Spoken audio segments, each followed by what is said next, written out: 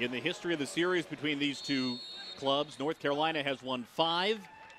Armada have won twice. There has been one draw, and the Armada looking for a victory after losing their only match of the season to North Carolina 2 weeks ago. Aaron.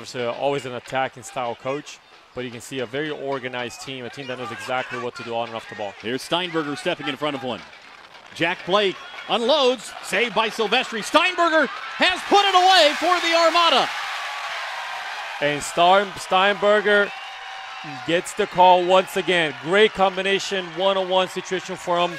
Good little ball back to J.C. Banks, and he's there for the rebound to tap it in, and nothing that Brian Silvestri could do to keep that off the net. Zach Steinberger now with 5 goals on the season. He leads the North American Soccer League. He set this one up himself. He did. You can see him just picks up the ball off of Jonathan Glenn, takes him off, but sets up J.C. Banks perfectly. Was that Jack Blake, and he gets the rebound.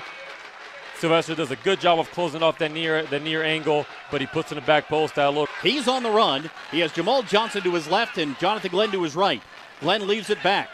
Here is Becky. Steinberger again, and it's 2-0.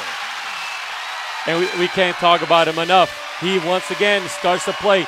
What a great ball out of the back to find Steinberger right over the line of the midfield.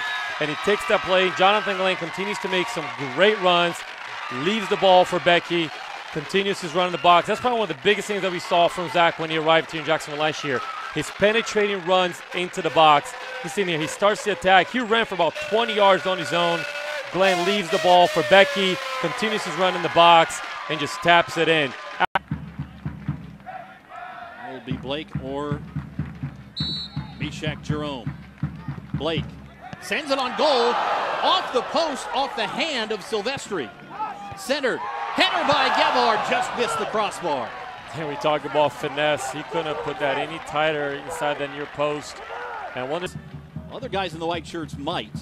It has been warm, and they have been running a lot in the half. And here's a header kept off the line by Caleb Patterson-Sewell, who keeps the clean sheet alive, only just barely. Bringing in young legs and Charles Alondo and Derek Gebhard really changed the concept of the second half. Shipolani from distance, able to curl one. That was over the top of everybody, and it's 2-1. What a goal by Shipolani. He's been the best attacking player for the North Carolina side all game. He's rotated over to the left-hand side, and he sees Caleb Patterson just a little bit anticipated off his line, and he just slides it in. One of the better goals you see from a really good attacking player. Finds a little slot there, Armada back line, just drops off him just a little bit. He sees the goalkeeper anticipated and slots it away. Makes the last couple of minutes here extremely interesting for the Armada. That might be the last needed action for the Armada. There it is.